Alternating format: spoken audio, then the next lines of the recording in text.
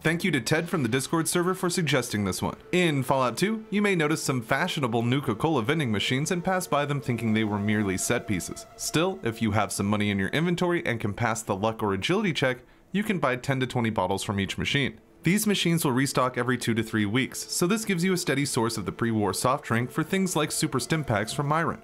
Due to the trimetric viewpoint of Fallout 2, some people may have just assumed the caves found in the wasteland were just for decoration, and sometimes they are. Still, you can find some caves that have exit grids inside them and lead to interior cells. These caves are often packed with varying enemies and can hold some great treasure. In Fallout 2, right outside the main gates of Vault City, you can find a bartender, John Cassidy, that can be recruited as a companion. This is the father of popular New Vegas companion Rose of Sharon Cassidy. He would meet a tribal woman after the events of Fallout 2 and conceive the foul-mouthed Caravaneer. John left the scene, and Cass grew up with his name and attributes, as well as a pendant that belonged to him. In Fallout New Vegas, we can meet Daisy Whitman and Novak. She is an old pilot that isn't too open about her past, though we can get her to open up about a crash she had over Klamath. Vertibird pilot. 71 missions and only lost 1 chopper. Rotor malfunction over Klamath. Hard landing, but I walked away. You can find this crash in Fallout 2, as it features Klamath. If you can make it past the robot, we can see that Daisy is lucky to be alive, as a couple of her faction mates weren't so fortunate. In the original Fallout, we find a world filled with dark humor, despair, and a ton of fun Easter eggs to brighten the mood. Some can even be found before we start playing the game. From the main menu, if you were to click on credits and then type boom while they were rolling, you would be greeted with a picture of Tim Kaine, one of the co-creators of the series. After he's on screen for a second, his head will explode. Doing this with modern resolutions will have a weird effect on the video due to how it was added to the scene. This is just one of the great secrets the first Fallout game holds, and it's always awesome to find these types of things in our favorite games. The Fallout 2 guidebook has been one of my favorite books since I was a kid. I would regularly check it out from my local library to the point where I ended up just keeping it. I would eventually buy my own, and it remains in near mint condition today. This book actually makes an appearance in Fallout 2. Once you've destroyed the Enclave's oil rig, if you go to New Reno and speak with Father Tully, he will gift this softcover book to you. The in-game description reads, "Well, this would have been good to have at the beginning of the goddamn game." I have always loved this type of thing in video games. Fourth wall breaks can be super fun and humorous when done correctly, and I think Fallout 2 nails it here. In the classic Fallout games, you will come across NPCs that have talking heads. This term refers to NPCs you interact with that have a voice dialogue and a first-person conversation box. What some fans may not know is that these heads are made from clay, after which they are edited through various programs and saved in sync with the voice lines of each character. This practical effect is another great way the Fallout devs visually made the game stand out and add certain vibes to the classic NPCs that haven't been matched since. I would love to get my hands on one of these old sculptures for my Fallout collection. What a fantastic piece. In Fallout 2, you can encounter aliens out in the wasteland during your travels. They are intense and brutal, but they are not extraterrestrial. Outside of Redding, you will only see them as aliens. Still, when exploring the underground mines of the town, you will see they have changed to their proper name, Wanamingo. Fallout 2 does this because most everyone in the game world knows these creatures as aliens, so the Chosen One would only have that as a reference, making them appear as aliens in the logs. But in the mines of Redding, people know them for what they are, so it is changed to represent that. Wanamingos were made using FEV for fighting wars against other countries. Many people familiar with Fallout 2 know the beauty of a low intelligence run. Stumbling around the wasteland with nary a thought in your head can be quite an enjoyable experience, and it changes the game in many ways. This conversation with Tor, found in Klamath, is my favorite, so I wanted to showcase it in a video. If the Chosen One has an intelligence stat below 4, they will be able to communicate with Tor on his level, opening up complete sentences for both you and the humble tribal. I have always liked small details like this in the Fallout series, and many more can be found by playing the game this way, one of the many things that makes Fallout 2 stand out beautifully. If you hold shift and click on the credits in the original Fallout game, you will be treated to some spicy quotes and memes from the dev team, which I'm showing to you sped up a bit here.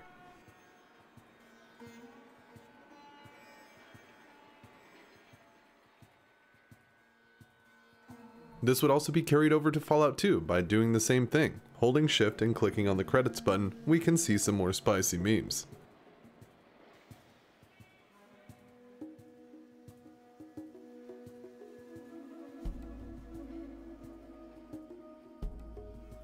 A stunning reference to the famous painting Boulevard of Broken Dreams exists in Fallout 2 as a special encounter. The Cafe of Broken Dreams is a copy of the Maltese Falcon from the original Fallout, but that isn't the only callback we find here. There are player models from the first Fallout that were not playable here, like the red-haired female and black male. Set and Tandy, who appeared in the first game, are here as well. Young Tandy, that is, as President Tandy resides at NCR and is much older by this time. And the main event of this encounter is the fact that we can find the original Dogmeat here. If the Chosen One is in the Vault 13 jumpsuit, Dogmeat can join the party. In the town of Modoc in Fallout 2, you can come across Grisham and his 2 adult offspring, Mira and Davin. Regardless of player gender, if the Chosen One sleeps with one of the NPCs through dialogue, it will lead to a cutscene of a shotgun wedding between that character and the Chosen One. This can happen regardless of your party limit and is permanent unless they die in some way, save for the obvious choices, as you can sell either character to slavery or request a divorce in New Reno for a bottle of liquor. Most people will be looking to do this because Mira and Davin are just about the worst companions you can get in Fallout 2. At least the pariah dog has the redeemable quality of being a dog. In the original Fallout game, you could come across an alien ship that seems to have crashed in the middle of the wasteland. You can find the alien blaster at this encounter, but you can also find an item called Fuzzy Painting. This is a portrait of music legend Elvis Presley and is modeled after an actual painting of the star. Likely, the picture can be found at an alien ship because of the various conspiracy theories that Elvis was alive. Some people even thought he could have been abducted and living with aliens. Many of these paintings can be found in Fallout 2, with the most interesting one coming from Dr. Jubilee in NCR. After helping Salt Beef Bob get a drink, the Chosen One has the opportunity to purchase a Velvet Elvis that just happens to have a map of Vault 13 on it. In the classic Fallout games, you can find special messages on the Pip-Boy on the in-game dates that host holidays. Days like Valentine's Day, April Fool's, Halloween, and Christmas will prompt a celebratory greeting on the Pip-Boy 2000's main screen. Similarly, in Fallout 4, we can see that Diamond City will decorate the market based on Halloween and Christmas, adding new lights and Christmas trees for the most wonderful time of the year, and cardboard cutouts of cats and pumpkins with Happy Halloween banners for the most spookiest time of the year. I like these small details being in the Fallout world. The classic Fallout Pip-Boy messages make sense, as the computer is likely programmed to these dates pre-war. Still, it's nice to have that festive feel for these days with the Diamond City decorations, a terrific little Easter egg that really adds personality to the settlement. In Fallout 2, we can find a special encounter called a Tin Woodsman. Inside this encounter, we can find an Enclave soldier who seems to have rusted armor to the point where he can't move anymore. All he can do is cry out for the oil can that is merely feet away from him. If the Chosen One picks up the oil can and uses it on the Enclave soldier, it will lubricate the armor and open up dialogue. After expressing his gratitude, the Enclave soldier will give the Chosen One 150 microfusion cells and then run off into the wasteland, never to be seen again, because he probably fucking killed himself. We can find 2 unique map objects when it comes to this encounter as well, including the cola fridge and this circular stove. This special encounter as a whole, of course, is a reference to the Tin Woodman from The Wonderful Wizard of Oz, who had a similar problem with rust, where he would lock up and become immobile when exposed to moisture such as tears or rain. There's an unmarked quest in Fallout 2 called Become a Porn Star. In this quest, the Chosen One can approach the Golden Globes porn studio in New Reno and ask the Corsican brothers about starring in the film. Suppose your character has charisma set to at least 9, with agility and endurance at 8 or higher. In that case, you can pass the audition and become the biggest star in New Reno. Having things like the Kama Sutra Master perk or the trait Sex Appeal will help with this. After passing the audition, the Chosen One can pick through a plethora of porn names such as Arnold Swollenmember, Jenna Jamison, or Corvega Sally. It also comes with a pretty dicey Vault Boy representation in the Pip-Boy. This was considered a negative title in-game, with the prizefighter being the positive opposite, though having the prizefighter title does help with getting the job. In Fallout 2, the Chosen One is tasked with finding a Gek and then rescuing the Arroyo tribe from the Enclave oil rig, blowing it sky high on the way out, destroying the Enclave. The game allows you to continue to roam the wasteland after doing so, but that doesn't mean that this can last forever.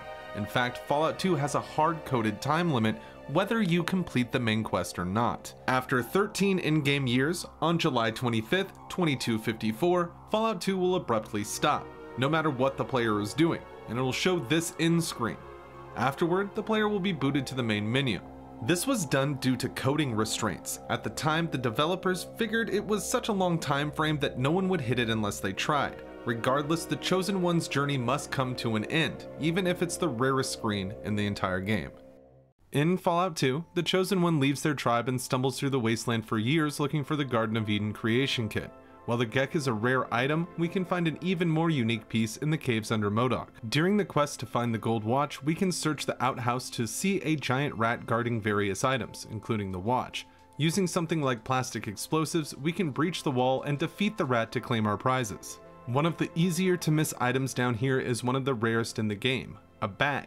This bag can help with organizing your inventory and can hold up to 20 pounds, but it won't be able to hold any more significantly sized things like armor sets. This is the only bag that we can find in Fallout 2, so it's a must for rare item hunters and people looking to add more organization to their inventory. Let me know in the comments below what you plan to put in your bag.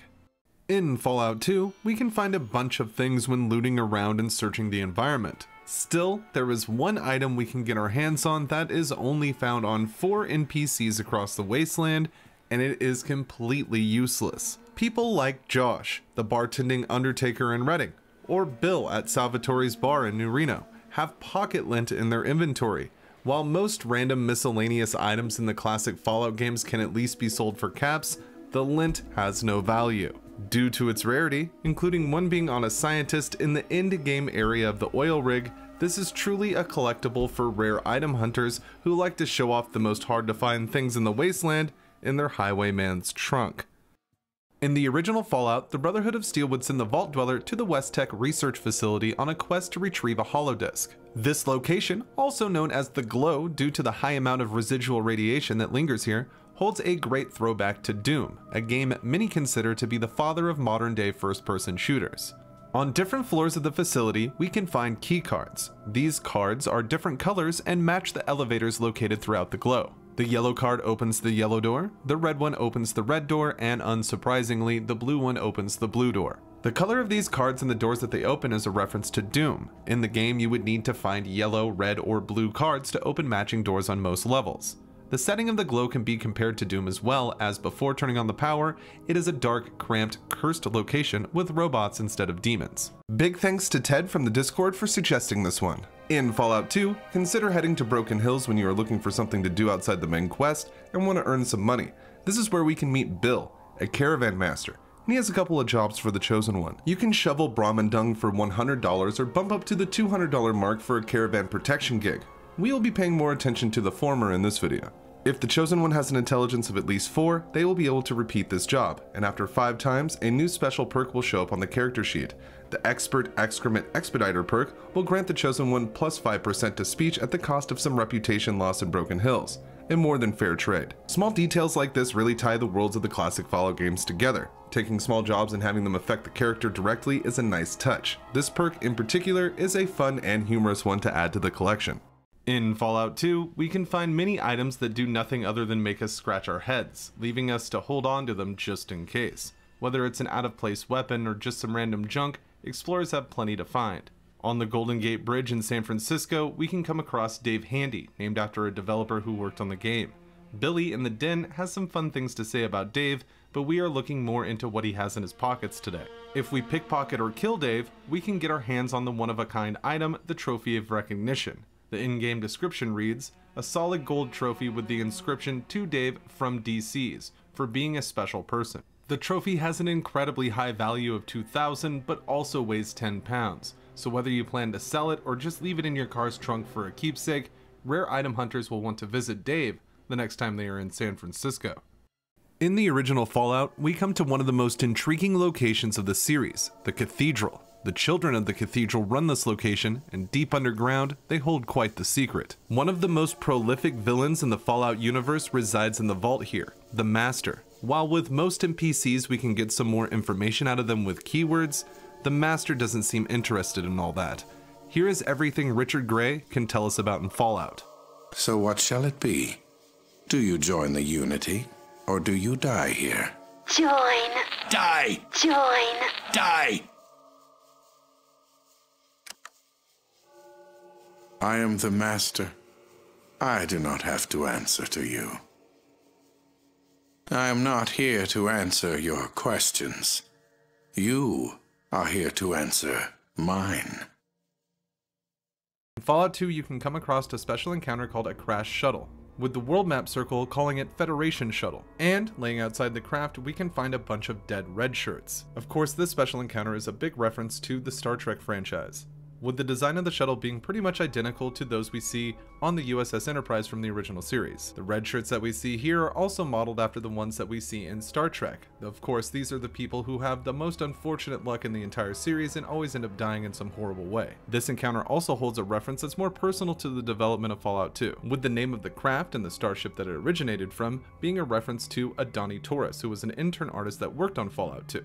We can find futuristic looking hypodermic needles on the red shirts. These, in-game, can heal 75 to 100 HP, they're pretty good. The Chosen One was supposed to be able to find a phaser here at this encounter, but that was unfortunately cut. It would have acted as a high power energy pistol. In Fallout 2, the Chosen One can get a quest to rescue Smiley, the trapper, from the toxic caves. After finding him, one might notice the generator and elevator nearby.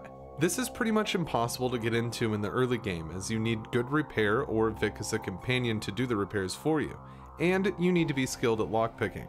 Well, the skill won't get you far here, as you also need an electronic lockpick, which can be found in places like San Francisco and Navarro. A prepared Chosen One could manage to get through the elevator. Still, they will be met with a security bot, also known as a sentry bot, on the lower level, which will, of course, be hostile. This is not the only sentry bot in the game, but it comes out of nowhere to stop you from going any further. More of these guys can be found at the Sierra Army Depot or the oil rig, implying the Enclave likes to use them. If we manage to win this fight, the reward is arguably one of the best weapons in the game, the Bozar rifle, which can blow away Deathclaws in one burst. In the original Fallout, one of my favorite things is meeting the various people who call the wasteland home. The Fallout series is rife with interesting characters, and one of the best can be found right in the hub. Harold is an old FEV victim that has made a living with caravans, but due to some bad luck has settled in the hub and is a bit down in the dumps. Speaking with him will give us some insight into his backstory, as well as some much needed humor in the post-apocalypse. One of the things that we can do in the classic Fallout games is ask different characters about various topics. Usually we will get a pretty vague default response. Still, if we ask Harold about the Master, we will get a tremendous unique line from the resident mutant. Oh, hey, it's you again.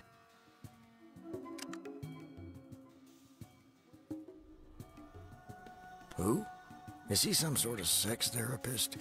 I could use one, you know. In Fallout 2, we are at New Reno again. The bright lights and bustling citizens of this condemned hellhole are sure to feed into any vice that the Chosen One may have. While the main bits of Reno are filled with sin, this isn't the same for every spot in the area. In fact, the Wrights have a tremendous setup to the east. This is where we can chat it up with the many Wright children, who have some unique humorous dialogue if we visit them after completing the main quest. Still, if we barter with them, 2 of the children will have a rare object we can only find here. We can get the small figurines from the kids for just about $200 or a good pickpocket skill. The in-game description reads, "You think this might be a carving of the Pip-Boy, but you can't be sure." While this model looks slightly different from what we know Vault Boy to look like, it's still a nice rare find to add to our collection. Many players may not even come this way in New Reno, and the children themselves are hard to spot, making these statues pretty easy to miss. Shout out to the Wanderer for suggesting this one. A link to his YouTube channel is in the video's description. One of the things I like most in the classic Fallout games is how the artist transcribed signs, graffiti, and posters into the game world. With an almost tilt-shift look, the trimetric point of view allows for some very charming takes on small details like these. One poster, that appears in both games, stands out due to the subject of the photo. We can find this poster in places like Junktown in the original Fallout and MODOK in Fallout 2. While it looks a little creepy to the uninitiated, this is actually a photo of Maynard James Keenan, frontman of the band Tool. The photo originally appeared in the booklet for the band's first album, Undertow, among other unsettling imagery. It's safe to say that the devs at Interplay and Black Isle were Tool fans and felt like it would be an excellent way to show their love by plastering this picture of Maynard all over their wasteland. So this begs the question, does this make Tool canon in the Fallout universe? In Fallout 2, anytime the Chosen One returns to the Den, they will see this world map, which is an aerial map of real-world Phoenix, Arizona from 1885. It's here that we can choose how to enter the Den, from the east or the west, but there is another option that Fallout 2 doesn't show us, as it was ultimately cut from the final game. Pressing the number 3 on your keyboard when over this map will spawn the player in the Cut Din residential area. It holds a few houses, a bunch of generic NPCs, and even a copy of Smitty that we can't interact with. The plan was to use this area for a quest that would see Mom, from Mom's Diner, organize an orphanage in this area. The Chosen One would be tasked with clearing out a suitable building and helping the children along the way. This quest was included in Killap's restoration project, which adds a ton of cut content back into the game. So while this remote area in the original game is cool to visit, it's nice we have a chance to see what the final plan was with the restoration patch. In Fallout 2, we can get up to some sleazy deeds, especially when visiting New Reno. When exploring such a city, protection is a must, and I'm not just talking about some armor and a good weapon. While these will protect you from the apparent dangers, it's essential in this post-war wasteland to bundle up when getting intimate, and Fallout 2 has us covered. We can find various condoms, known as Jimmy hats in-game, scattered around the world. Jenna in the Tankers sells a ton of them, pimps on the streets of New Reno carry them, and a lot of mobsters keep them around just in case. Still, nearly all the condoms we can find are in the blue or green packaging. There is another color though, and the only two that we can find for sure are being carried by the Jetmaster, Myron. For rare item hunters, these red Jimmy hats are precisely what we are looking to add to our collection, so it would be best for Myron to hand them over. These can be used before interacting with some of the more friendly residents of New Reno, but who needs that drama when you have a collection to maintain? In Fallout 2, there are so many small things to find. Out of all the Fallout games, I think Fallout 2 has some of the most interesting small details of the series. This extends to items that seemingly have no use at all. For instance, in Golgotha, we can dig up the rare gold tooth. The item description claims that it used to belong to Jules, but it's ours now. The reason it says this is because the only other gold tooth we can find in the game is in his inventory.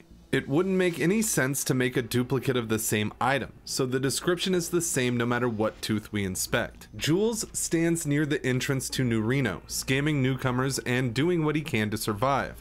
Still, rare item hunters may want to cut that last goal short to collect the gold tooth hiding in his inventory. The teeth have no use in-game other than to look cool in your stash or to sell to merchants. This makes this one of the rarest, most useless items in Fallout 2. In Fallout, one of the rarest items we can find is located in Junktown, next to the Crash House. Here we can find a small dusty box of some sort, and the in-game description reads, "A television dinner. You're not sure, but it's definitely not edible. You're not quite sure it ever was." Of course, we recognize this as a frozen dinner, but the Vault Dweller doesn't quite get how someone could ever eat this, and rightfully so. Much like the Cat's Paw magazine that we can find, this object's appearance is taken from a real-life counterpart, the Swanson Beef Pot Roast TV dinner. This is the only place that we can find some dusty box of some sort in the entirety of Fallout, unlike in Fallout 2, where the item is rare, but we can grab 4 around the wasteland. The classic Fallout games loved poking fun at modern-day norms. The inclusion of a frozen dinner that someone 200 years later doesn't consider edible, even when it was made, is a great example of the humor the series is known for.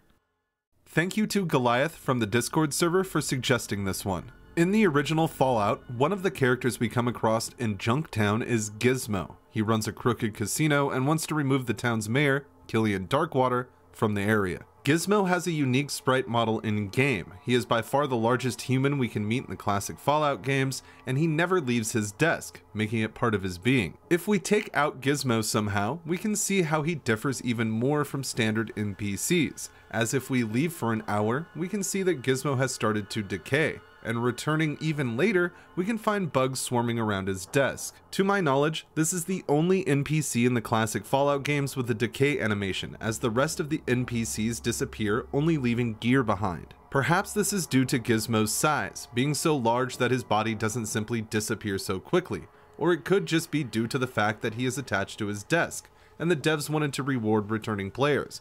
Whatever the case, Gizmo stands out as one of the most unique characters in the Fallout series. In Fallout 2, the Chosen One will come to many settlements and talk to all kinds of people. The game monitors your interactions and choices, adding to your karma and reputation ratings.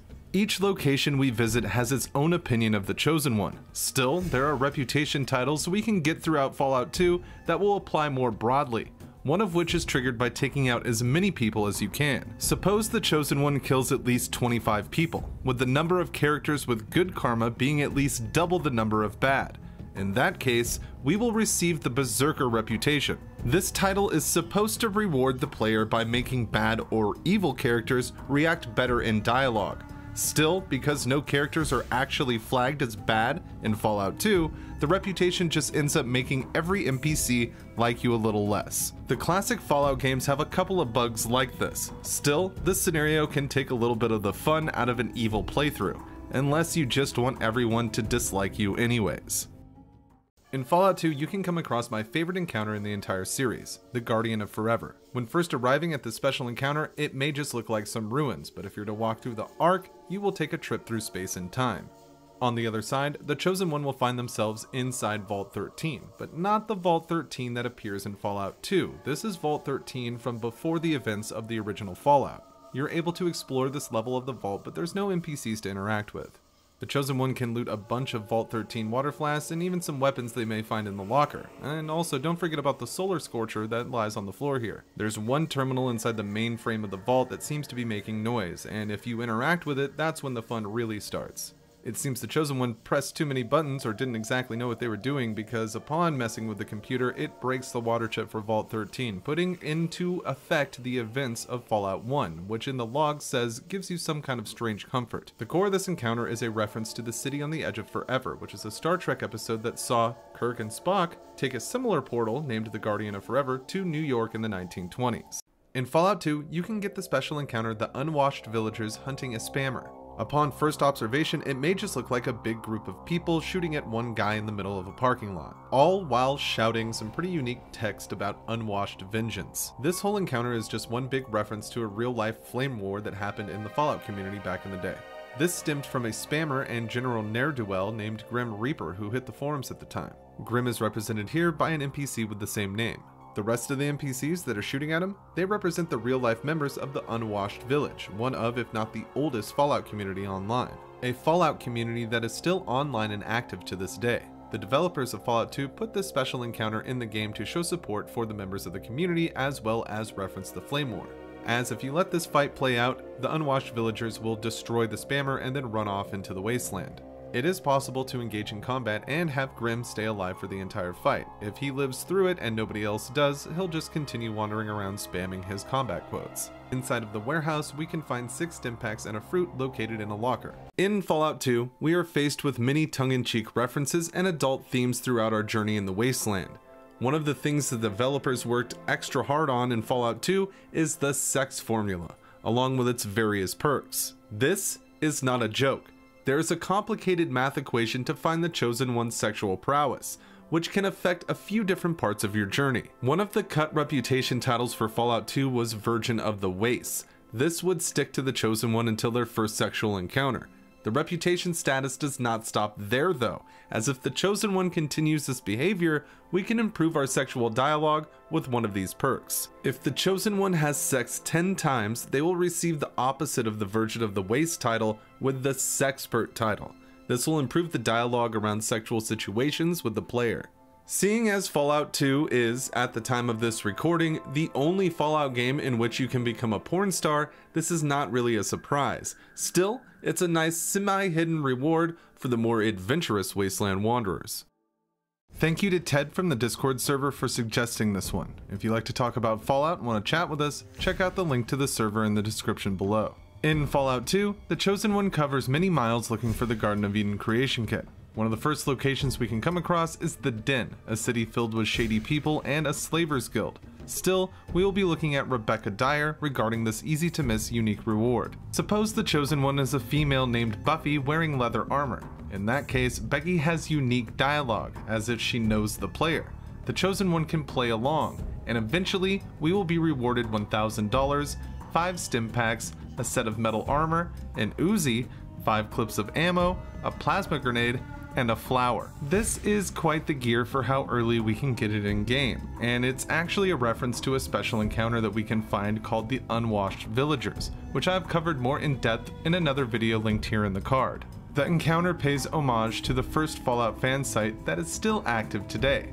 It is always great to see developers put in a bit of fan service in their games, and the classic Fallout titles are full of fun things like this. Throughout the Fallout series, we can find many television sets. Going back to the original Fallout, these TVs are Radiation Kings. This is a trend that continues to this day with Fallout 76. We can even visit locations related to these TV sets, like in Fallout 76 with the converted munitions factory, which used to act as a Radiation King assembly plant, and in Fallout 3, where we can visit one of the storefronts for the Radiation King brand televisions. While it may seem like a clever way to name a company in a post-nuclear apocalypse setting, it does go a tad deeper than that. The name Radiation King refers to the Simpsons TV with the same name, that we see in a Season 6 episode titled Grandpa vs. Sexual Inadequacy, where we see Homer getting hit with tons of rads while sitting in front of a TV as a child. There she is, the old Radiation King. You'd park yourself right there and watch for hours on end. While this is not the only reference to the Simpsons in the Fallout series, it is for sure the most significant. The Simpsons have a special place in my heart as I grew up watching the first 10 seasons and loving them. Still, with Fallout being my favorite game series, for me, this was a match made in heaven. In Fallout 2, the Chosen One can find themselves in all kinds of different places doing all sorts of different things, from prize fighting in New Reno to becoming a citizen in Vault City. Fallout 2 is ripe with things to see and quests to complete. There are far more nefarious reputation titles in Fallout 2 though, and one will require a shovel and a strong stomach. If the Chosen One has these things, we can find our fortune in the wastes by grave digging. Digging up a grave will result in -5 karma and also give the player the Grave Digger reputation title. This isn't the end though, as each grave we dig after this will hit the karma by another 5 points, making this a perfect career for someone who wants to do a low karma playthrough. However, a few graves will not give us this reputation, most of which involve quests like Anna Winslow's grave in the Den, Coffin Willie's grave in Golgotha, and the Fallout shelter that can be found in the Gangster Cemetery as well. While taking up this practice can result in getting some good gear, the people of the wasteland will start to dislike you the more you dig. Still, to some, the loot is worth it. Thank you to Ted from the Discord server for suggesting this one. In Fallout 2, our quest for the Gek will lead us to Vault City, a gated authoritarian settlement outside of Vault 8 that used the Gek device once leaving their vault to form their own version of paradise. Outside, alcohol and chems are strictly prohibited inside of the city. Because of this, the taverns around town serve synthetic drinks. At the parlor room in Vault City, we can partake in some Alcohol Z, which has some amusing side effects. There is no inventory item for Alcohol Z. When purchased, the drink is consumed, but it is connected to an unmarked quest called Drink Your Weight in Alcohol Z. This requires the Chosen One to drink 100 bottles of the synthetic liquor, which will open up a fourth wall breaking dialogue option. Depending on our luck stat, the bartender will ask if the Chosen One is okay, in which we can reply, no, I feel great, I'm just going to pop out of dialogue for a second and check my max hit points. This is how Fallout 2 directs us to check our character sheet after doing this, with the higher luck builds getting a boost to their max HP, and lower luck characters getting a debuff. This is just one of the many fun ways Fallout 2 breaks the fourth wall, and it's always nice to come across them in-game. In Fallout, one of my favorite settlements is Junktown. The way the town is built feels just right, and there is a ton to do when we first show up, but I want to focus on an item that can only be found here and deep under the cathedral. In one of Gizmo's rooms, we can find this box of noodles, with the game letting us know that we have no idea what instant spaghetti is.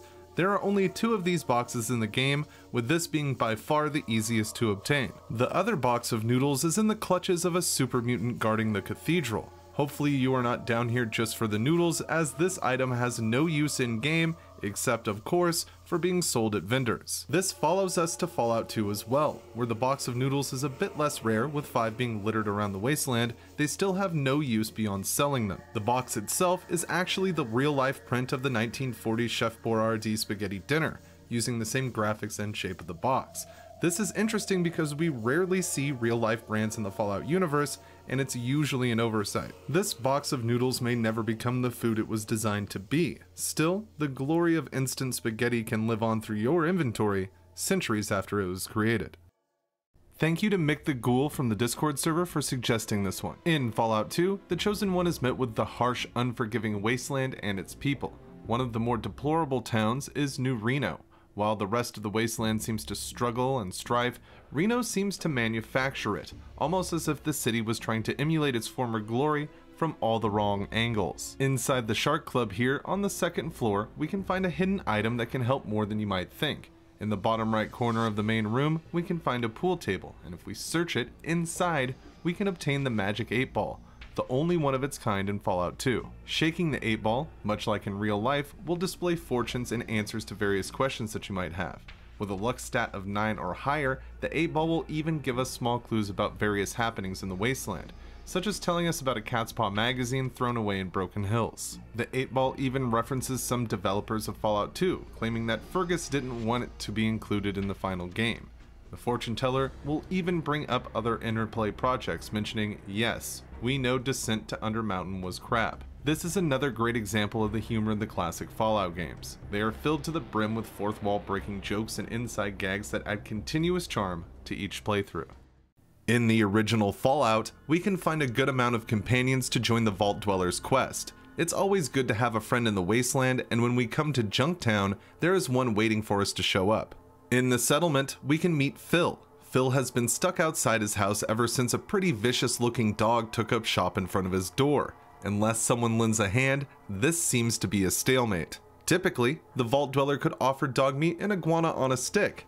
The treat seems to calm the beast, and we now have a new canine companion, one of the best followers in the game if we're being honest. This is not the only way to get dog meat on our side though, as if we have a leather jacket in our inventory and we equip it, the dog will run to the Vault Dweller and immediately become a companion. This is a direct reference to Mad Max 2, The Road Warrior, where we can find that the armor in-game is identical to Max's attire in the film.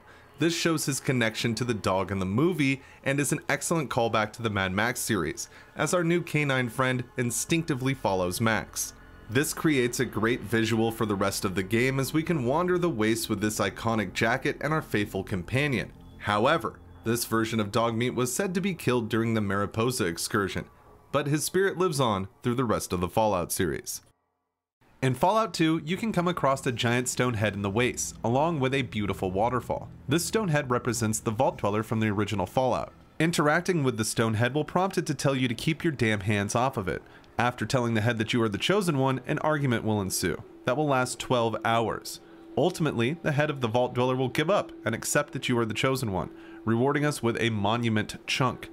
The in-game description reads, "This is a piece of the disgruntled stone monument you found out in the desert. Although many of your village would no doubt regard it as a sacred relic, somehow you suspect that you have been cheated. Consuming this chunk will give a +3 boost to strength and agility with +50 damage resistance as icing on the cake, but this lasts only an hour.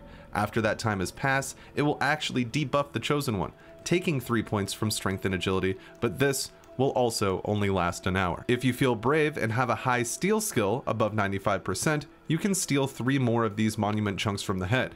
It won't be pretty if you fail the skill check though, as the sacred head of the Vault Dweller deals impossible amounts of damage and will gib you instantly. This is an incredible special encounter to come across in your travels, as it adds some humor from the lore of the series and it's just as outrageous as it needs to be. Fallout 2 players have a permanent wild wasteland trait due to all the wacky stuff in this game, and I love it. This video was suggested by a user on Discord. In Fallout 2, when you find yourself in Broken Hills, make sure to pay the scientist and his rad scorpion a visit. While we are in here, we need to steal the spectacles from the scorpion. Now, we make our way to New Reno, heading over to Renesco's pharmacy on the west side of town. During a conversation with Renesco, we can give him the glasses, and there are a couple rewards for this, including a discount at his shop, but if we turn these down, it opens up the path to an incredibly rare item. What we have to do is ask Renesco 20 times about the glasses after giving them to him. Once we do, he will get frustrated with the line of questioning and thrust the Pip-Boy Medical Enhancer into our faces. The in-game description reads, "The Pip-Boy Medical Enhancer consists of a storage holodisc, microfilament cord, headgear, and an optical sensor that is placed over the user's left eye. When used, an optical flash transmits a dictionary of physician skills and know-how into the user's memory, permanently improving the user's doctor skill." Due to this being an unmarked quest and the NPCs involved being so out of the way, most people who play Fallout 2 miss this item entirely. Once used, the chosen one will proclaim, "Whoa, the doctor is in, and the log will read, "You have used the Pip-Boy Medical Enhancer. A vast amount of medical knowledge floods your brain. It will increase the Chosen One's doctor skill by 10. In Fallout 2, one of the locations we will come across is the town of Gecko. Not only is Gecko home to everyone's favorite FEV reject, Harold, but it is also the only place we can find a decently rare item in the game. Speaking with Gordon of Gecko, we can learn just a bit about the religious group that follows the Brain. If we kill or steal from Gordon, we can see a talisman in his inventory, and the item description reads, "A talisman which is worn by the followers of the Brain." There are 3 of these charms in the game, all of which can be found on ghouls inside Gecko. This item is a terrific reference to Logan's Run, where a similar necklace is featured. Before we leave Gordon, we should loot the cheesy poos from the locker. Now, we can head down the ladder to the access tunnels. Once under the city, we can make our way to the back chamber and finally come face to face with this Brain. He's the brother of King Rat, whom we met under Trapper Town in Klamath. This whole encounter is pretty easy to miss. Still, if we have the cheesy poofs in our inventory, we can get unique dialogue from the Brain about how much he loves the snack. Most believe the Brain and his less intelligent ghoul friend Zomac are a reference to Pinky and the Brain, as the giant rat in Fallout 2 has plans to take over the world. And you help him every time Gecko's problems get solved. In Fallout 2, there are many things that the developers were planning on including but ended up cutting from the final game for one reason or another. One of the most exciting pieces of cut content is the cut location known as the EPA. This multi-layered facility was set to hold a ton of objects and secrets that would have added some great experiences to Fallout 2. Killap's restoration project adds most of, if not all, the cut content back into Fallout 2, allowing us to explore the EPA and find the various items removed from the final vanilla game. One of the unique items we can see is a bag of Pop Rocks. The in-game description reads, "An unopened bag of tasty carbonated candy made of sugar, lactose, more sugar, corn syrup, even more sugar, and flavoring. It is rumored that when mixed with Nuka-Cola, one's stomach would explode." This refers to the real-life urban legend that replaces Nuka-Cola with its real-life counterpart, Coca-Cola, and we can test this out in Fallout 2 to see if there's any truth to the rumor.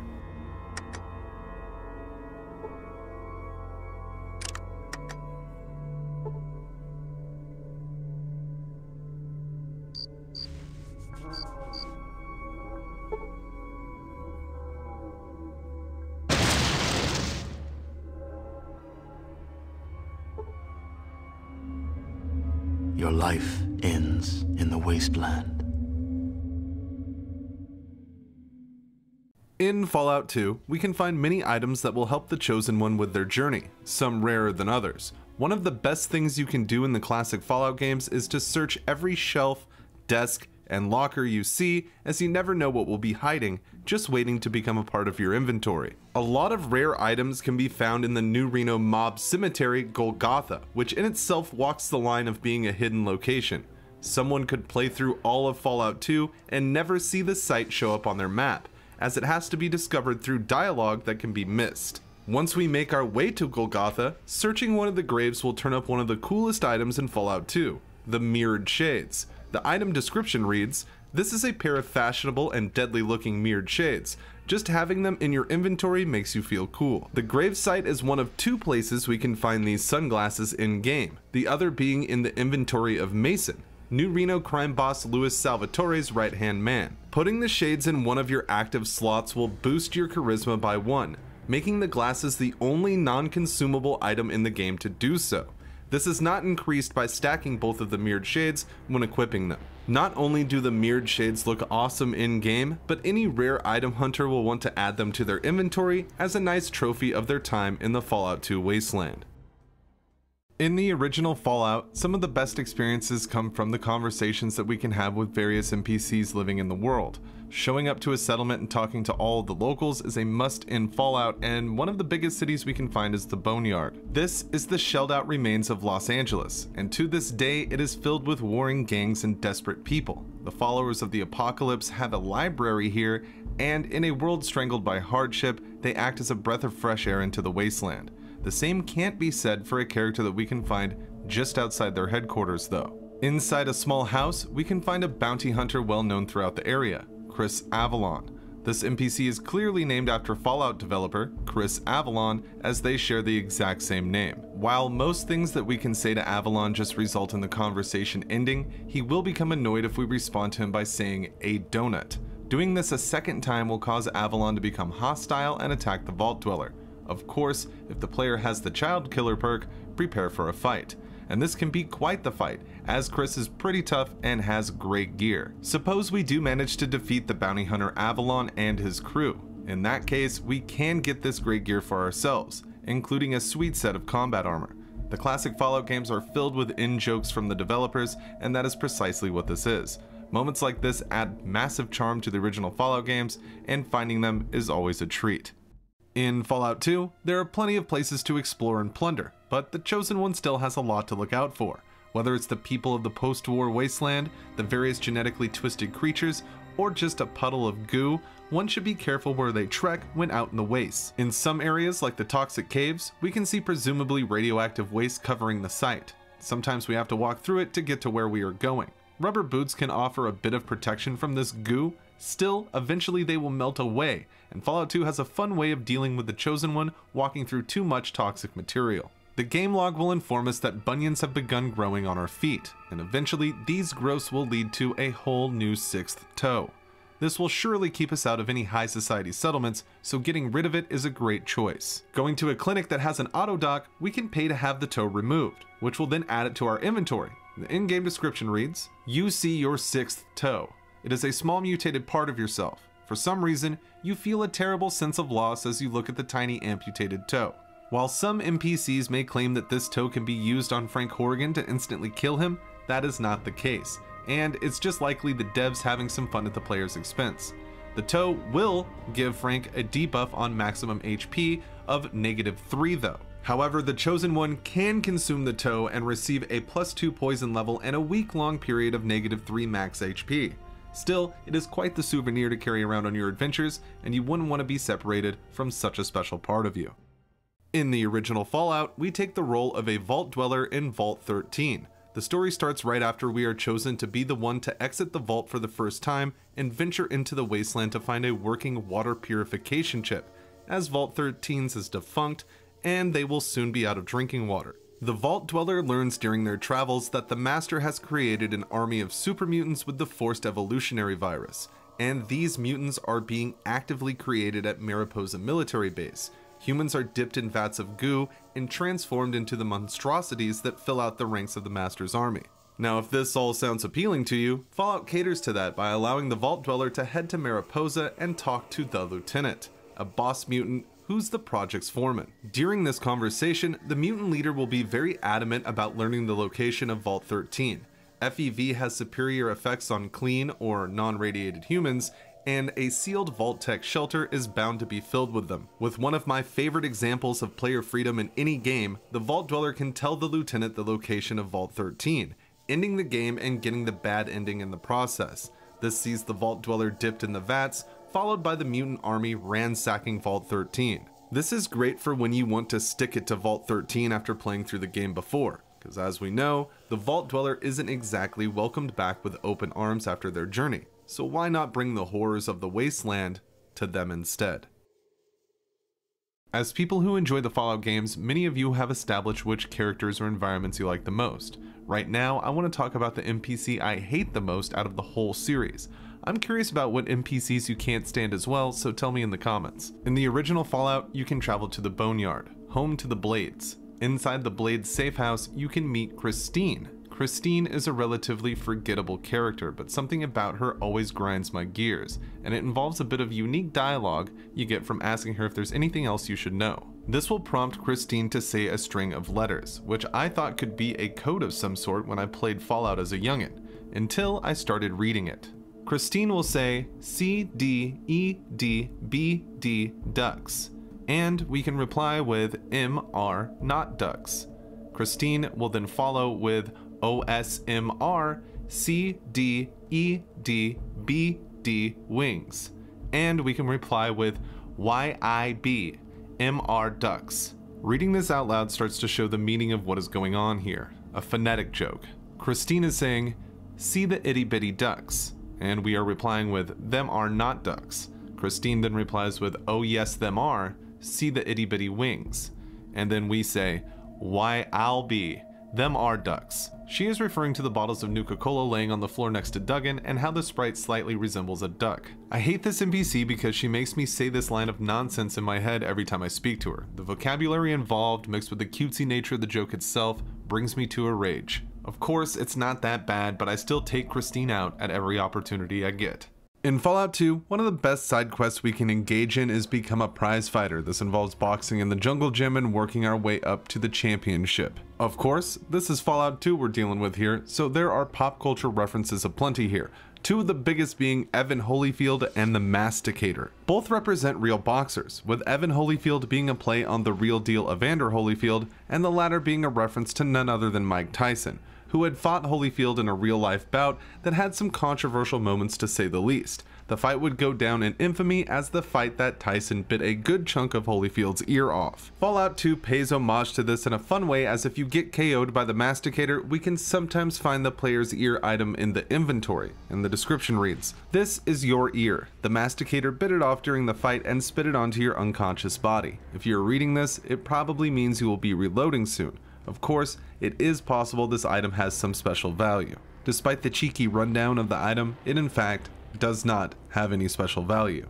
Still, there is a chance that we beat the Masticator, and if the Chosen One manages to knock him out, his ear can appear in the inventory with a description reading, "This is the Masticator's ear. You bit it off after pummeling him senseless. Congratulations on beating him. He is one of the toughest NPCs in the game, especially when you don't have any weapons or armor." Unlike the Chosen One's ear, the Masticator's is actually worth something, as it can be sold at Renesco's or down at New Reno Arms for a cool $750. Fallout and Fallout 2 hold an incredible amount of small details for people willing to look for them, and New Reno hosts enough to keep you busy for hours.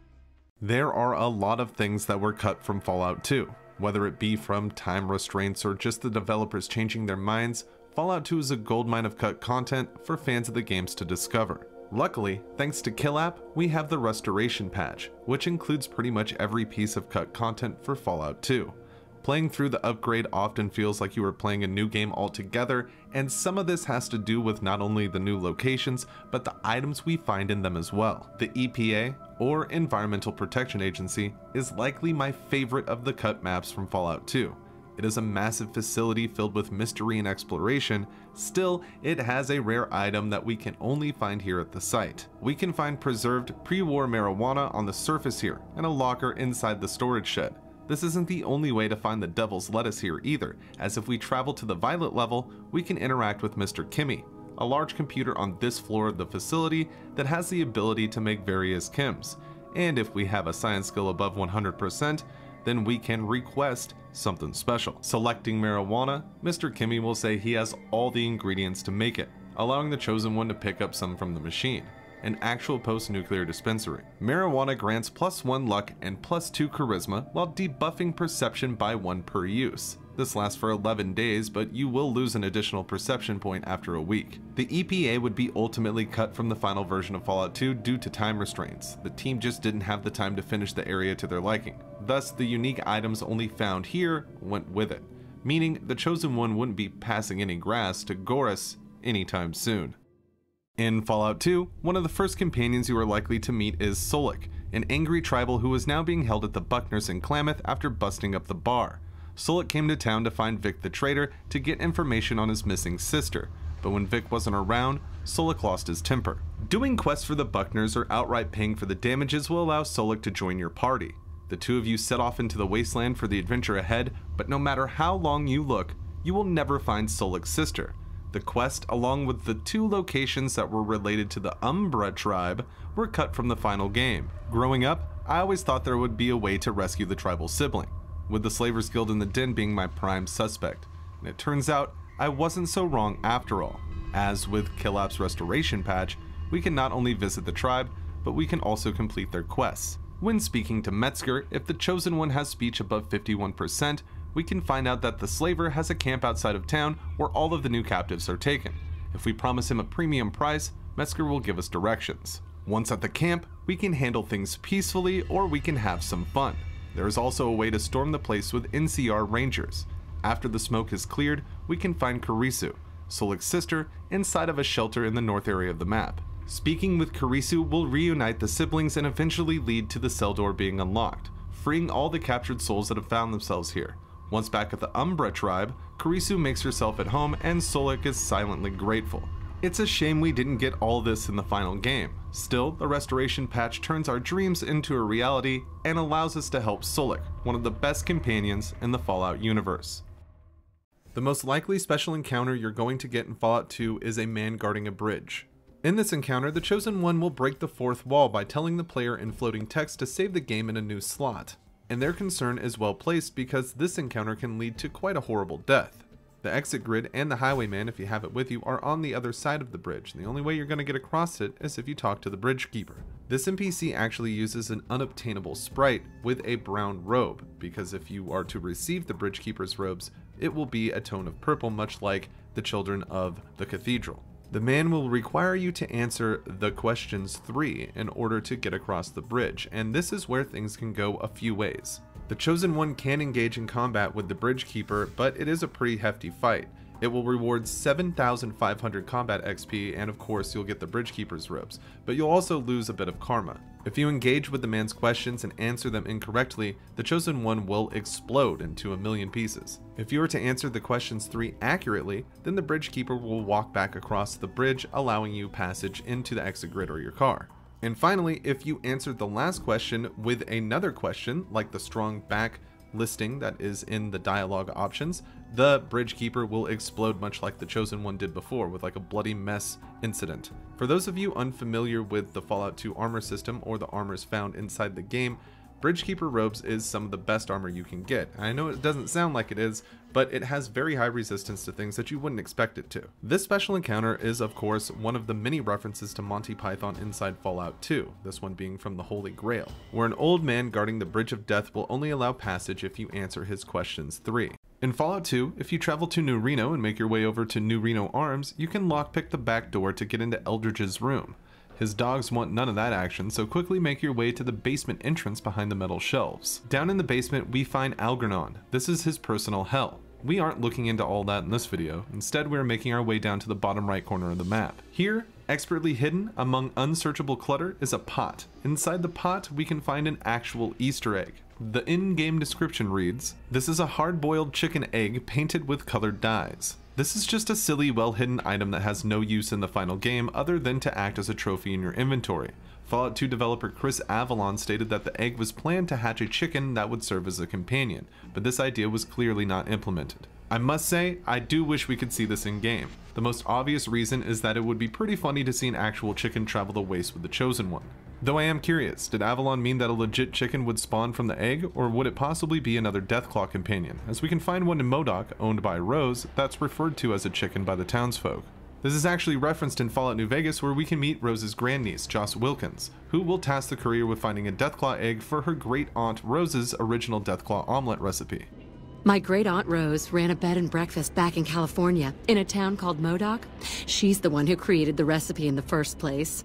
I don't know how she managed to get a hold of a female Deathclaw, but she kept it in a shed. Aunt Rose had a steady supply of eggs for her omelets. At least, she did until some stranger came along and killed the Deathclaw, shot it right in the eye. I like to think Avalon meant a real chicken because I like that visual. Either way, it would have been one more thing that made Fallout 2 such a fantastic experience.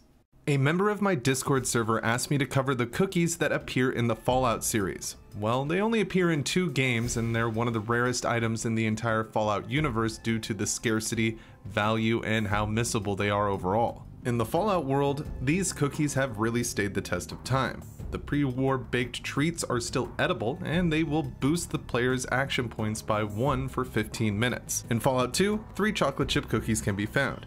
The easiest to get is from Pharrell in MODOK. Suppose the Chosen One's intelligence is lower than 4. In that case, Pharrell will reward them with a cookie after they clear his garden of rodents. Another cookie can be found here, but it will cost $1,000.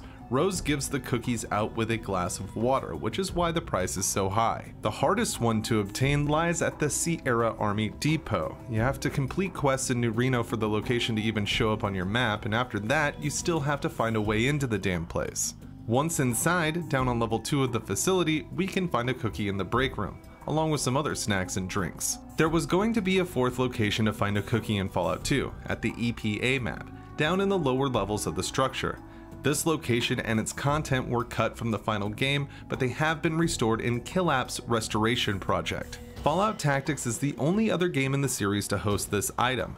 After reaching Bunker Gamma, the warrior and their squad will go through St. Louis and eventually get a mission for the town of Jefferson. In Jefferson, we meet Thelma, a super mutant commander. After a confrontation, we can loot a chocolate chip cookie from her corpse. It's hard to pinpoint how cookies have avoided radiation and have remained edible after all these years, but they are for sure a fun thing to hunt and a great addition to your inventory. In Fallout, one of the most unusual items that you can find in the game is also one of the most rare. With only just a few of them littered around, one being in this shack in Junktown, the item is called You Have No Idea, and when we investigate the object, the game will tell us, upon further inspection, you still have no idea what this is. The cover says Cat's Paw, and there's a picture of a black cat on it, but that's all we have to go by during the events of Fallout. In the real world, this product is made in Canada, and the box contains anti-slip shoe covers, some cat's paws. It makes sense the Vault Dweller would not know what this is. It's only when we get to Fallout 2 that the mystery of this item in the game universe is solved, leading to one of the rarest items we can get in the game. The in-game description for the Cat's Paw in Fallout 2 states an issue of Cat's Paw magazine. This is the first time Fallout lets us know that in this universe, this is a publication of the adult variety. We get confirmation on this when we visit Miss Kitty, who is at the Cat's Paw in New Reno, a building that has the logo in neon on the side. Speaking with her, she will tell the Chosen One that this is an adult magazine, leading to some unique dialogue about how vague the description was in the past for the object. Miss Kitty will then ask the Chosen One to bring 10 copies for display at her place. If we have the issues of Cat's Paw with us, we can give them to her now, and we will be rewarded with the incredibly rare Cat's Paw issue number 5, which has a great article on energy weapons. Using this magazine is different than others. No time will pass, and unlike other skill books, you can increase energy weapons past 91%, which is capped for the others. This magazine will boost your skill by 10%. The cover is far more telling than the box art they used before, but I have always loved the cat logo on the original. Either way, rare item hunters will want to keep this around instead of cashing in on the experience, as it's a one-of-a-kind wasteland find. In the original Fallout, we can meet Tandy. Living in Shady Sands, she is the teenage daughter of settlement leader Aradesh and future president of the New California Republic. During the events of Fallout, she is a naive young girl who seems to find trouble anywhere she can, and we can ask her about a few things, much like we can with her father. She may not be as well traveled as most people we meet in the wasteland, but she still has some information to share. Hi. I heard there was a traveler in town, but I was kind of skeptical until I saw you. My name's Tandy. What's yours? That's me. Who else did you think it was? Aradesh is my father. He's okay as far as dads go.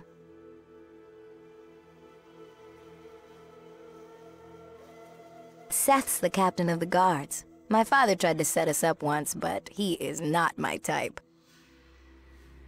That's where we get all our water. It's been here since before I was born. I've actually seen one, even if it was from far away. They're nasty creatures with claws and a big stinger, and their poison can be deadly if it isn't treated. You should talk to my dad, Aradesh. He knows more about them. I don't know, but the guy who told me about it was really scared of it. He said that the undead walk the streets. Junktown's a small city to the southwest. It's supposed to have pretty good trading, but my father won't even look into it. He says we need to stay protected. Yeah, right, caged is more like it. The hub is supposed to be a great city to the south. I've always wanted to see it, but I've never got the chance. Pretty bad bunch, or so I've heard. My father knows more about them. He never tells me much about the outside world.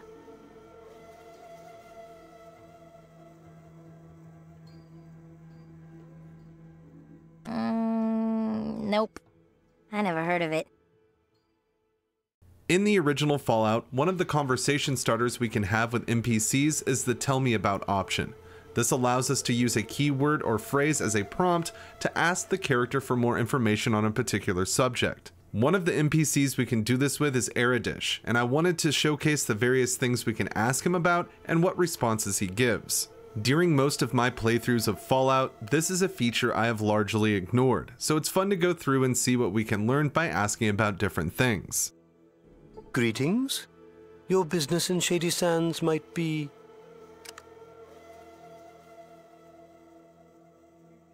I am he. I lead this humble town of Shady Sands.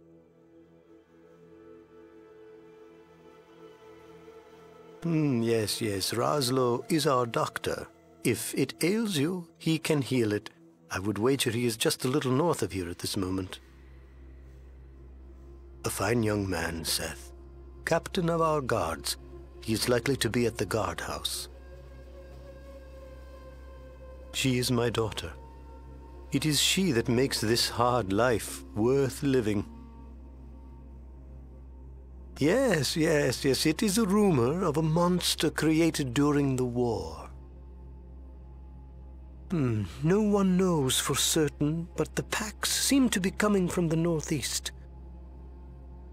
No, I have not heard of that. Mean creatures they are. Be careful of their tail. Their poison can be lethal if not looked after.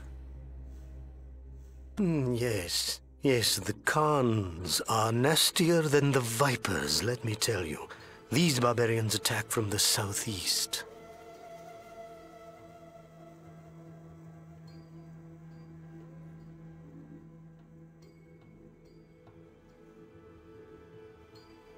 Junktown is south of here. Their merchants occasionally come to trade, but not often. Be very careful with such as these. Raiders who are fanatically religious can be quite dangerous. No one here knows of their base. You will find it at the front of town. Seth will likely be there. The Vipers and Khans both use spears. We know this from their attacks.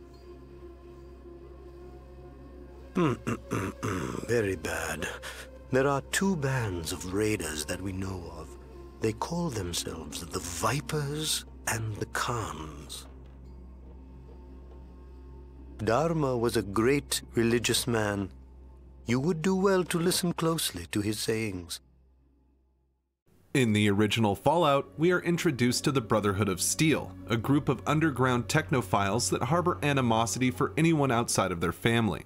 One of the members we meet first is Cabot. This initiate stands guard at the door of Lost Hills and will send the Vault Dweller on a quest for lost and sacred technology, which happens to be a holodisk inside of a radioactive crater. Cabot has quite a bit of information if we know the right things to say when using the Tell Me About option. After all, he does have a reputation for being talkative. Well, hello. What can I help you with? Well, that's me. I don't know. You might want to ask someone more important than me. Oh, well, in the Exodus, the Brotherhood split into two groups.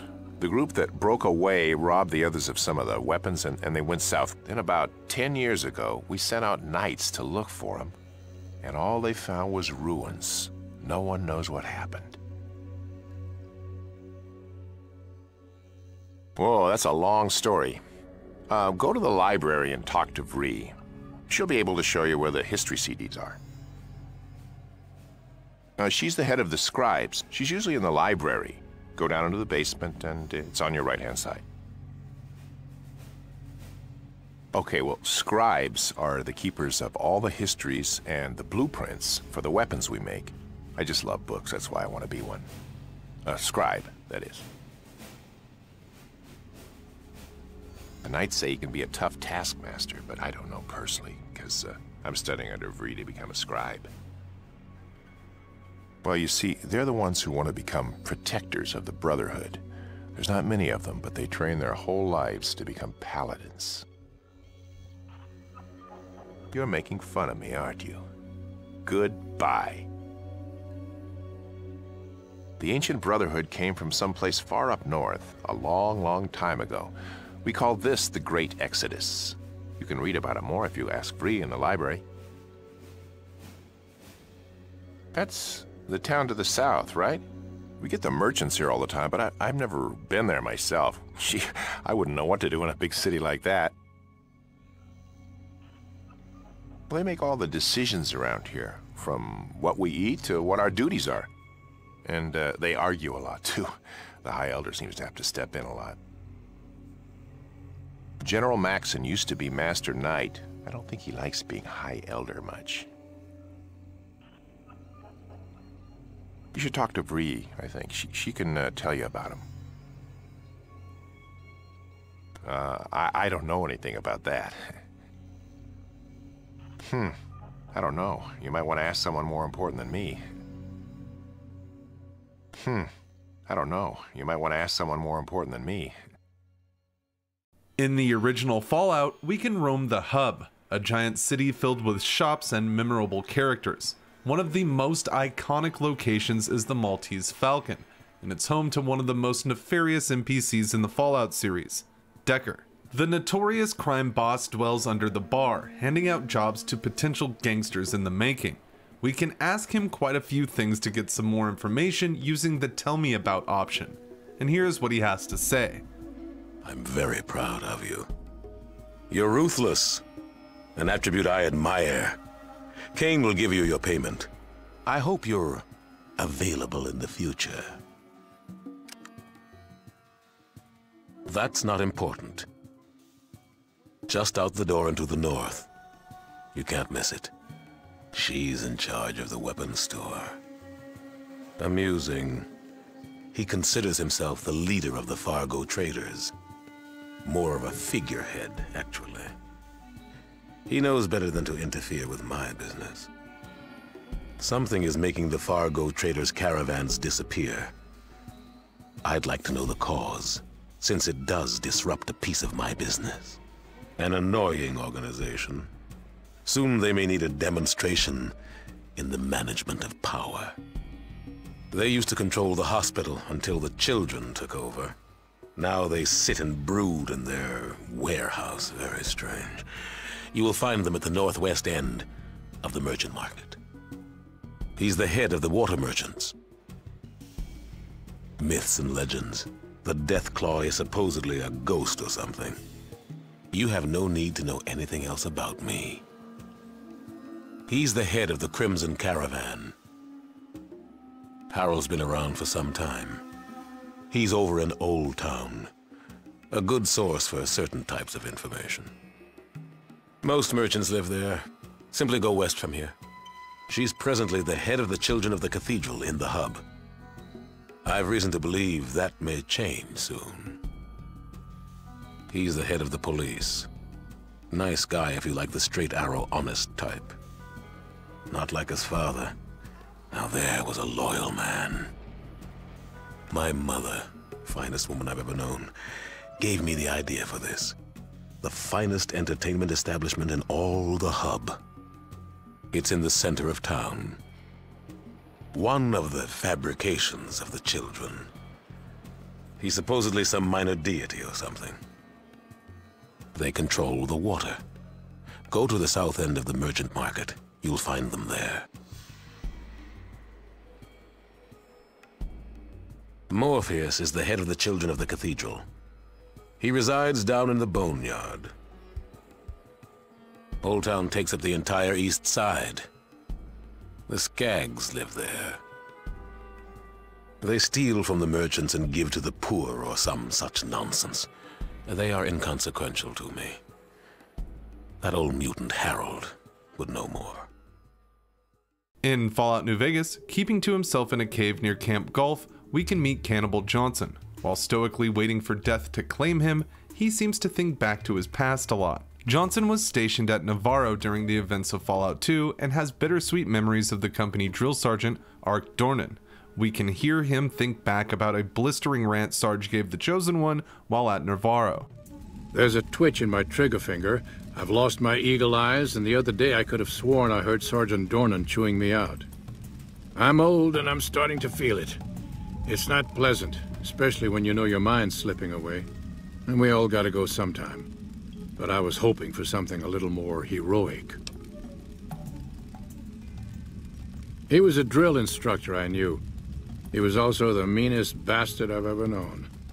Once he caught this private out of uniform, and old Dornan went off on the most ear-blistering rant known to man. It was inspiring. This leads to one of my favorite interactions in Fallout 2, and judging by this poll, more than a few of you may not have seen it. Dornan has a few lines in Fallout 2. First, he can order the Chosen One to guard duty. Welcome to Camp Navarro. So you're the replacement. What's your name, Private? What was that? Did you forget something, maggot? I am not his sir! I work for a living, you moron! You will call me Sergeant or Sergeant Dornan. Do you understand me? Outstanding. Proceed on the double to the hangar, where you will stand guard duty. You will do a fine job. Do you understand? You moron! You are not to question my orders. When I say jump, you jump. When I say fight, you fight. When I tell you to die for your country, then you will certainly die. Have I made myself clear? He can also spot the Chosen One as a civilian and remove them from the base. If he sees us again, Dornan will assume that we are a spy and alert the base. Welcome to Camp Navarro. A civilian? How in the hell did a civilian get on this base? I'll have someone's ask for dinner. Get the civilian off government property. Well, I'll be damned. I had the bunch of you escorted off this base, and here you are again. I don't think you're civilians after all. More than likely, you're spies. Sound the alarm and execute these maggots. Still, the interaction that Johnson is referring to is by far my favorite. First, we can convince Sarge that we just weren't issued any power armor, which will cause him to send us to get some from supply. Welcome to Camp Navarro. So you're the new replacement. You are out of uniform, soldier. Where is your power armor? Those paper-shuffling jackasses. How the hell do they expect me to run this unit if they keep shortchanging me on supplies? Double time it over to the armory and get your issue, then report back to me. Dismissed! Soldier, you are still out of uniform. I gave you a direct order to report to supplies and get your issue. Now get out of my face and don't come back until you look like a soldier! If the Chosen One fails this attempt, the blistering rant that Cannibal Johnson was talking about comes out in full effect. Don't have any? You expect me to believe that, maggot? The truth is, you lost an expensive piece of Army issue equipment. That suit is going to come out of your pay, and you will remain in this man's army until you are 510 years old, which is the number of years it will take for you to pay for a Mark II powered combat armor you have lost. Report to the armory and have a new suit issued to you, then report back to me, Private. Dismissed! In the original Fallout, when we come to the hub, we can meet a variety of interesting people. When skulking around town, we can discover that some caravans have been attacked, and even some have gone missing. If we stop by Fargo traders, we can speak with Butch, who can not only give us a quest to solve the mystery of the missing caravans, but he also has an incredible amount of things we can ask him about to get some more information. Here is everything we can have Butch tell us about in Fallout. Leave me alone. You got your reward, now get out!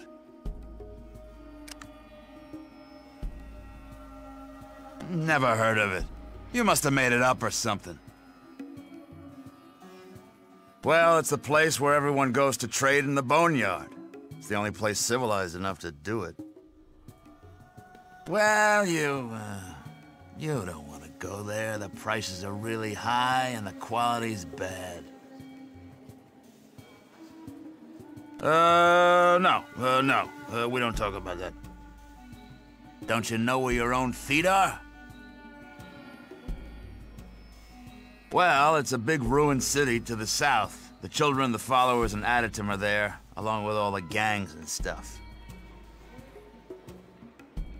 What do you want with them wackos? Jeez, all that peace preaching and tree hugging makes me sick. Beth's the manager of the weapons store. She hears lots of rumors, if you're into that kind of stuff. It's south of the merchant market, the only source of water here and for a lot of the surrounding area. The water merchants own the damn thing. What a pain they are. We think they're hideouts in Old Town, but we can't prove it. Now there's some good eating. Bob's has got the best charred iguana this side of the desert. Oh, they're a bunch of gun freaks up to the northwest. Really weird. They do make a damn fine weapon, though. That's me. You blind or something? 3 of my caravans have disappeared in the past month. At first I thought it was either the water merchants or the Crimson Caravan. But they've had disappearances too. Rutger's my assistant. Well, they run a big old hospital on the southwest side of downtown. Bunch of religious nuts, if you ask me. No, I don't... Go talk to Beth. She knows more about that crap. I, don't think I want to tell you. Yeah, that's it.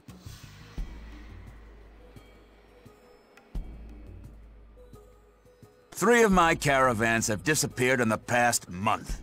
At first I thought it was either the water merchants or the Crimson Caravan. But they've had disappearances too. He heads the water merchants. Nasty, greedy bastard is what he is. He's the mayor of Junktown. That's all I know.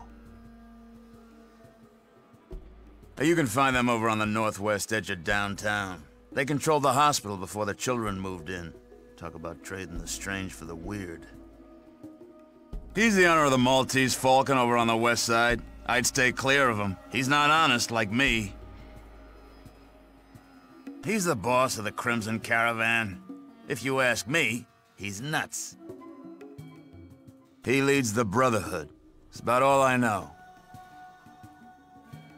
The Maltese Falcon is a nightclub on the west side. Hope sings there. What a doll. The Glow. It's a radioactive pit. Way, way down south. Too much radiation for anyone to live there. Oh, he's the sheriff. But if you see a crime, report to me. Justin doesn't roll the roost around here. Old Town's over on the east side. The Skags hang out there. He heads up the Children of the Cathedral, down in the Boneyard. Best prices on the best guns in town. Everyone says so. It's not just that I own it. Just tread out this door and make a right. You can't miss it. Old Harold?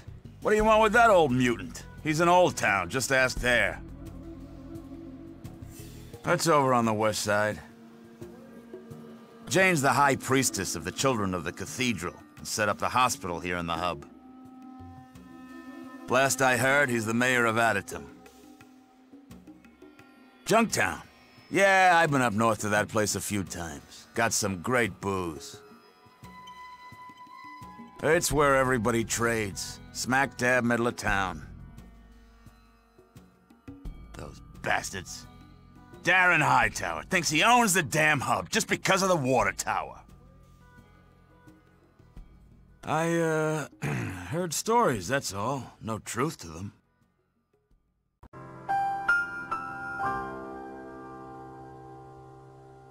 Get fucked.